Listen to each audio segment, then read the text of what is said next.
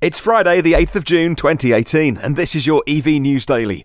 Well, good morning, good afternoon, and good evening. In fact, wherever you're listening around the world, a very warm welcome from London in the UK. My name is Martyn Lee, and I go through every EV article online, so you don't have to. Before we get into today's news, just a quick message. Anyone heading to a rather large EV event this weekend here in the UK, because I figure this is Friday's podcast. People are travelling maybe on Friday, maybe on Saturday morning, and you're listening to the podcast. So a quick mention to anybody heading to Fully Charged Live. You've seen the YouTube videos over the last 8 years with Robert Llewellyn, and more recently Johnny Smith as well. And now you can go to the live event, and thousands of people are. I think I read something somewhere. It's 5,000 people or something. All EV fans are going to be, or people interested in electric cars and energy and transport, is going to be going along to Silverstone, which is pretty much in the middle of the country, really.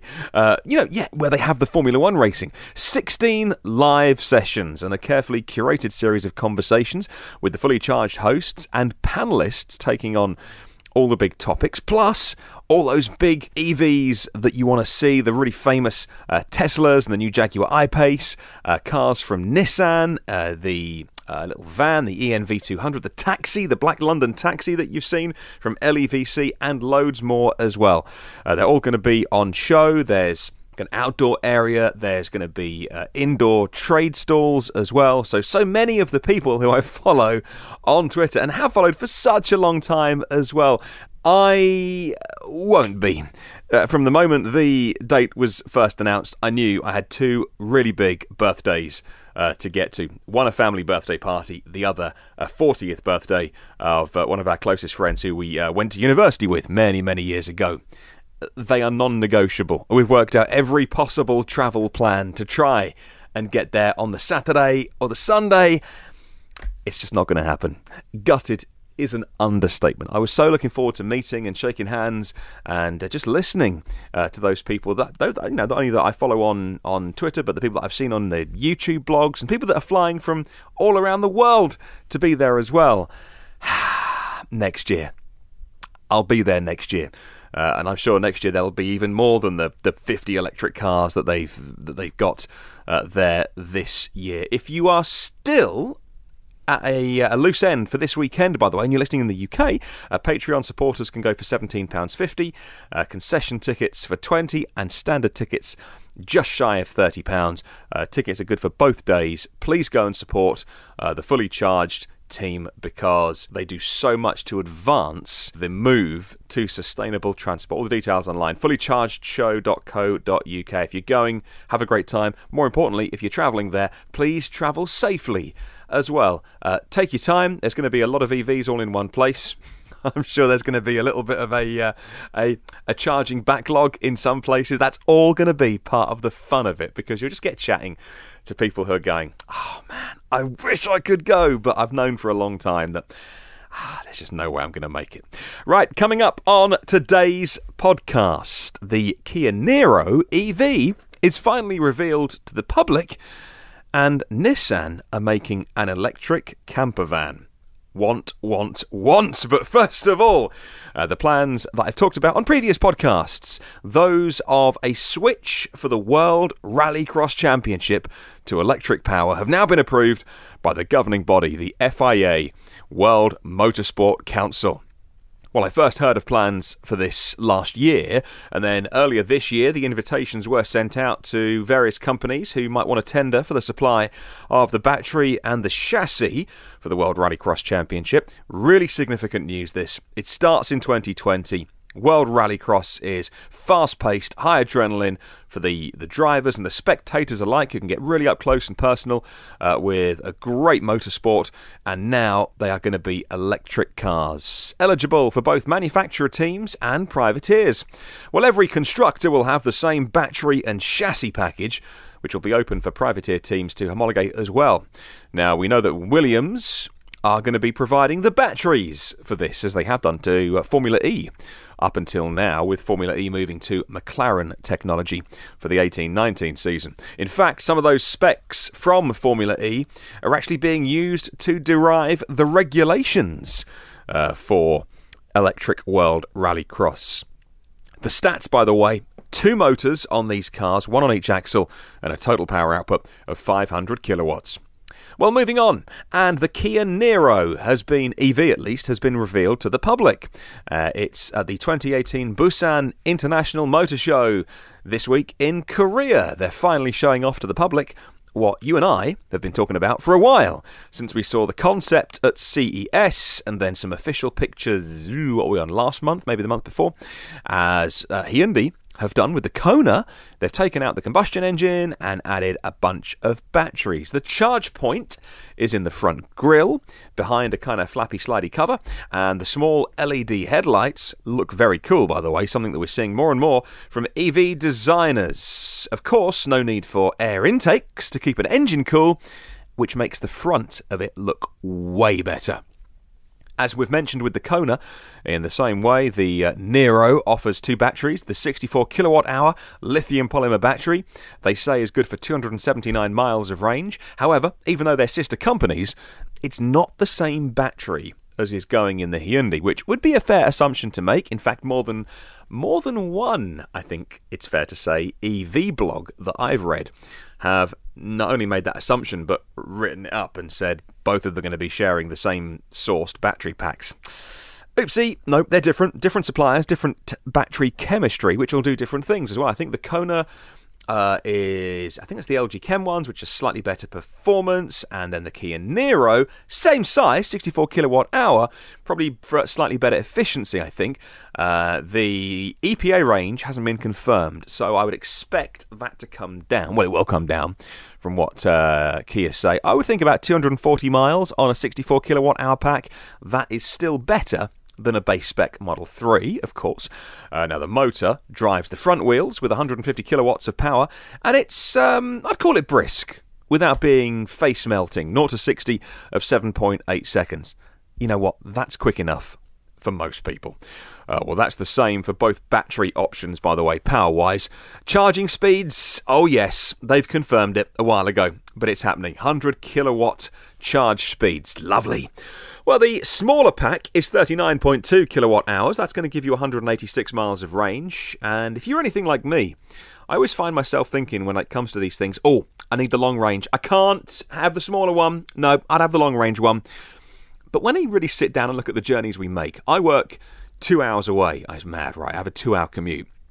But I do it on train. Electric train, but I do it on train. So my wife and I share one car. Now, she's a school nurse, and she drives between 2 or 3 different schools every day in her, her patch, and she does like 30 miles a day. 186 miles on an EV is fine in nearly all cases. Now, even if that range came down to a real world of, I don't know, it's a 40 kilowatt hour pack, it's a big car, it's not a massive car, but say 100, 110 real world miles. I mean, it's going to have some thermal management, so maybe a bit better. It's still going to be, as a Kia, really competitive on price. Well, inside we have some really lovely blue accents for the snazziness factor. And look out for the 7-inch touchscreen as well, with plenty of physical buttons all around the touchscreen. This is no Tesla minimalism inside a Kia. Well, there is an included wireless phone charger you get for the price, and loads of safety tech like forward collision warnings and forward collision avoidance assist and smart cruise control, intelligent stop and go, lane follow assist, all coming as standard. Well, as for their version of autopilot, if you like, it's level 2, so it's going to keep you in lane on the freeway/motorway with accelerating, decelerating, braking and steering, all up to 80 miles an hour. Well, Korean sales start soon with prices elsewhere announced later this year. Yeah, that's as specific as they're being at the moment. There are 5,000 domestic orders in Korea, so I would expect them to either service all of those first, or actually maybe more likely a 50-50 split. So service half of them to the Korean market and half of them to the rest of the world, which is a big place to split out. Norway are going to get a bunch first because it's a big EV market. Europe's going to get some. North America will probably have to wait. Well, moving on, and Reuters just reported General Motors will supply some advanced batteries to Japan's Honda. The companies both said yesterday, a move that will significantly reduce the cost of the future EVs for both companies from 2020 onwards. GM and Honda said they would collaborate on batteries, with GM supplying the cells and the modules, mainly for EVs, to be sold by both companies in the North American market. Well, a source familiar with GM's plans said its current battery cell supplier, that's Korea's LG Chem as well, is expected to provide the cells for the new battery, which is a mainly GM design. Well, the new batteries are expected to begin production in 2021. It looks like a classic win-win situation. The next-gen batteries are going to be higher density than those used, say, on the Bolt, for instance. Oh, well, moving on, and a horrible story, and I don't really want to update you on this, but we kind of have to talk about it, I suppose. The driver of the Tesla, who was fatally injured, the car crashed, and the gentleman died in California in March earlier this year. It's confirmed that he did not have his hands on the steering wheel at the time of the accident or for the seconds leading up to it, said a preliminary report by the NTSB yesterday. That's according to CNBC. This is so horrible to talk about in a way, but he was following a car, and the cruise control was set to a faster speed than the car in front was. Before the collision, the car moved to the left, which aligned it with the barrier he hit. It was a left lane off-ramp. The car moved itself, started moving left, and of course when it moved out of the car that it was following, it started to speed up, back to the speed of which the cruise was previously set. No more details, preliminary, and at this point we should let people get on with that, and probably hypocritical saying this, and let his family get on with what is a horrible situation. But I do want to talk about these things because they affect all of where the technology's going. But again, it just seems horrible talking about technology when someone's lost their life. But that's the latest. I thought you'd want to know. Well, moving on to Nissan. I think Nissan's hidden gem in their lineup is the ENV200. It's an electric van / people carrier, depending on which body's on top of it, and it's recently been updated with the new 40 kilowatt hour battery, which has been found in the Leaf. Actually, it adds thermal management because they wanted to handle those who use it as a van. They rapid charge it regularly, so it has got some control over the battery. Well, Nissan has taken the covers off a new in-house camper van. Here we go, camper van range. At the 2018 Madrid Motor Show, the campers, according to this article in Auto Express, which are currently exclusively for the Spanish market only, I reckon that'll change, is including the all-electric ENV200 version. Auto Express say that all the camper vans offer an extendable roof, which the maker claims allows 4 people to sit and even stand in comfort, double bed as well, and a second double bed in some of them once the roof is raised. Inside the larger model, there's a fridge and sink and a hob and a heater, so you don't freeze. The camper van, the ENV200 camper van, I think will be really popular, with people wanting to cut their emissions whilst having that classic camper van road trip experience, and maybe a bit of surfing, heading around beaches, jumping in.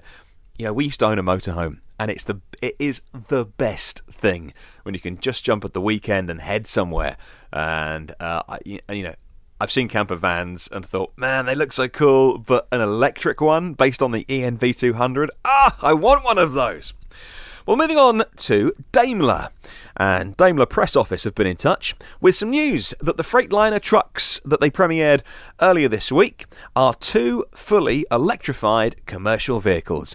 There is the Freightliner E-Cascadia, it's a heavy-duty truck, and the Freightliner EM2, which is a medium-duty truck. And they announced that earlier this week. Freightliner plans to deliver an electric innovation fleet of 30 vehicles to customers later this year for testing under real-world conditions. A bit like Tesla are doing with their semi. Well, the E-Cascadia has the higher specs, 730 peak horsepower. The battery is a 550 kilowatt hour usable capacity. The range is 250 miles. Doesn't seem a lot. And the ability to charge up to 80% in 90 minutes. The Class 8 tractor is designed for local and regional distribution. Now, the EM2 has less power, 480 peak horsepower. The battery is smaller, 325 kilowatt hour usable. And the range is not far off the bigger battery because it's a smaller truck, 230 miles. Well, the EM2 is their electrified solution for local distribution, pickup, delivery, food and beverage delivery, that kind of thing, last mile logistics. Now, what did Daimler Truck's Martyn Daum say? Because he's been outspoken before on the Tesla Semi. If you remember, he said that what they're saying is physically impossible. Well, it's impossible according to physics. He said this, and I quote, "We are the undisputed global leader of the trucking industry, and we intend to remain in that position with electric trucks and buses," end quote. Well, you can't argue that they're leading at the moment. He doesn't believe Tesla's technology exists. A reminder on the Tesla Semi range, 500 miles for their semi-truck, and that's 500 miles with earlier this week at the shareholder event Elon saying they're already improving on that. So by the time the truck is in production in 2020, it's going to be a lot further. What do Tesla know that Daimler don't?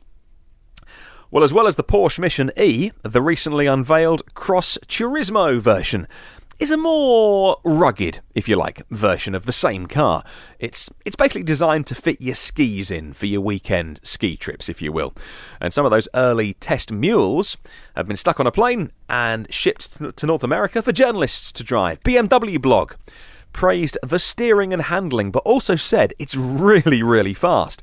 Now, they weren't allowed to drive it past 50 miles an hour. Come on, Porsche. They claim, though, that the 600 horsepower from dual electric motors will do 0 to 60 in 3.5 seconds. More importantly, Porsche say 0 to 124 in 12 seconds. That latter performance figure faster than the Model S P100D. Well, the biggest trick up the Mission E's sleeves, say the blog, though, is the fact that it can charge faster than any other car on the market. 800-volt charging, 350 watt, 350 kilowatt charge speeds. 350 watt would take you a long time to charge, right? So 250 miles of range in 15 minutes. Now, more of those chargers are appearing very soon, especially here in Europe, actually, where they've got their act together, and there's a few charging networks, all very advanced stages, which will use those, whatever we call them, super high power chargers. And finally, it's now possible to drive around Australia in an EV thanks to a comprehensive charging station map. The Tesla Owners Club of Australia released its Round Aussie Electric Highway Map, according to energymatters.com.au. The map is not complete yet. There are still some gaps in the fast charging stations and places where three-phase isn't available. As a result, the Tesla Owners Club and the Aussie EVA, or EV Association, are offering something special. They're offering help to property owners. They will give you a 32 amp, three-phase electrical outlet free to any site, which will help build and fill in the gaps of that round Australia route with intervals of 300 kilometres maximum between each one. Well, the property owner must install it reasonably promptly. It must be accessible, and EVs must be able to charge there.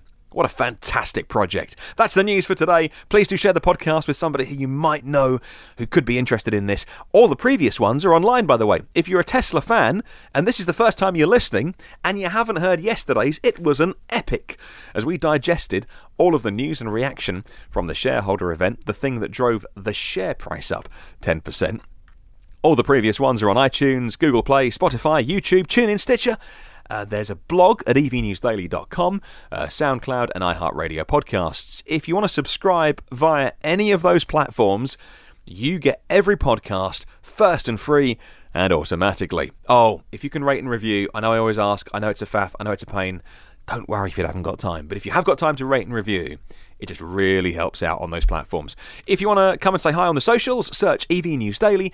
Do have a wonderful day. If you're heading to Fully Charged Live, drive safely, fly safely, travel safely. I will catch you tomorrow.